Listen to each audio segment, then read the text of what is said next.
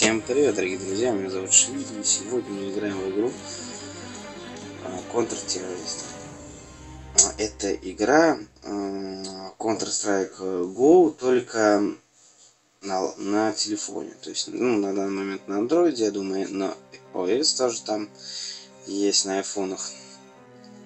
Вот. Давайте поиграем, посмотрим, что за игра, и оценим ее. Давайте тут play. Короче, у нас бесплатное что-то, 600 баксов золотой, у нас походу денег нету. Давайте сейчас sorry. Так, то есть это реально нету ничего, то есть мы сейчас бесплатно easy мод. То есть тут еще моды аркада, то есть мы аркада проходим миссии, что-то бред такой. Так, ладно. Графику вообще, кстати, очень прикольно. Смотрите, да. Это одна из карт, даст, по-моему, первый, кстати. Это вот Бэплент даст первый. 1.6. Ой, то есть ты, в принципе, это все против меня. Представляете? Это все против меня еще. Жесть. По сетевухе интересно, можно играть? Даст первый, кто знает, думаю. Даст первый, но это больше такая, знаете, 1.6 из первого. Very well. Let's get moving then. То есть мы прошли там. Теперь я не понимаю, только с другой стороны мы, короче. Very well. Очень много, кстати, раздражительных реклам после, например, боя. Это вообще-то не то, что раздражает, даже у меня запись прерывается из-за этого. То есть меня это вдвойне раздражает. Вот здесь опять. Great. Вот когда я в него стреляю, то есть.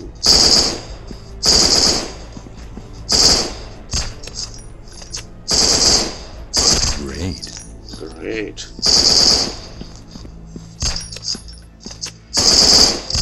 Very well. Excellent. Честно, здоровье 65. То есть мы сейчас убиваем всех. Не помню, кто стреляет. Вот. Very well. Let's get moving then. То есть, в принципе, просто вылазит реклама, меня начинает раздражать до ужаса. Мы играем на Дасте. Из каждых точек мы начинаем просто также играть. Я не понимаю, только у нас остался это с пистолета, что ли, постреляем. У нас там что-то патрон очень мало.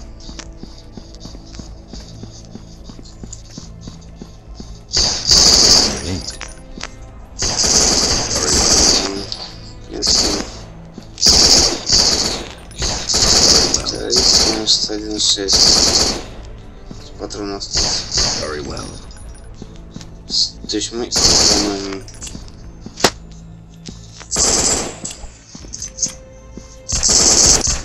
Ой, ау, я покупаю вообще прицел. Тут прицел нужно. Excellent.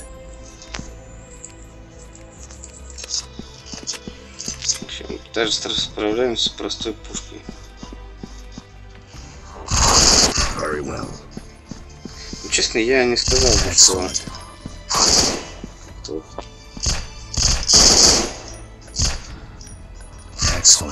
Excellent. Ладно, давайте сейчас попробуем. То есть у меня сейчас где-то чувак вон внизу. Very well. Let's get moving then.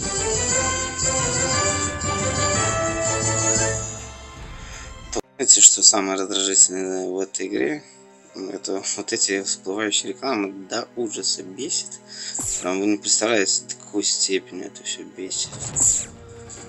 У него баксов 395.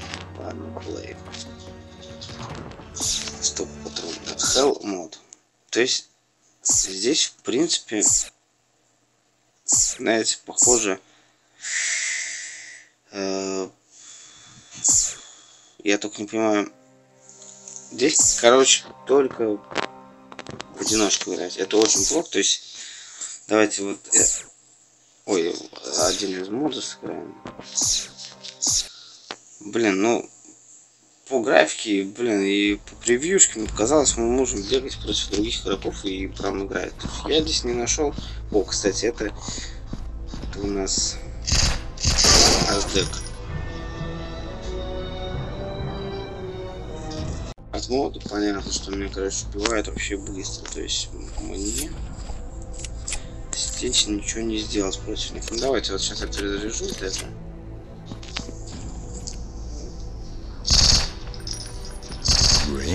Первого убьем. То есть, в принципе, попробовать еще раз. Вот каждый раз я, короче, вот прерываю запись, потому что мне начинает скакивать другая реклама.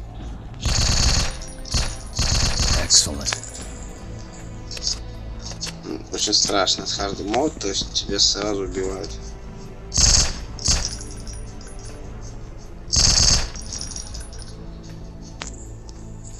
Осторожно надо.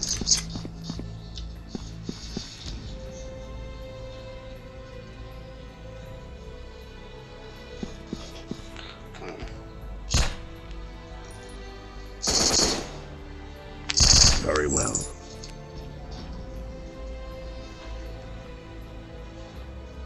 То есть я убил его. Там еще, по-моему, один. Не ошибаюсь.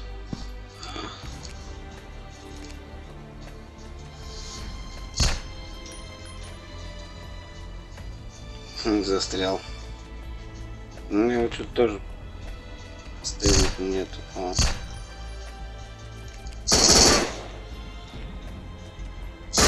Что?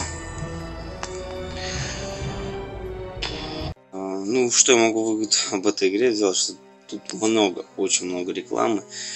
Простой простецкий геймплей. И чисто сделали на популярности Counter-Strike, сделали игру, которая действительно, блин, ну, кал, если честно. То есть качать, играть, не знаю, на ваше усмотрение. Ну, я обзор заканчиваю, поэтому давайте до скорых встреч, подписывайтесь на новое видео и ставьте лайк. Пока.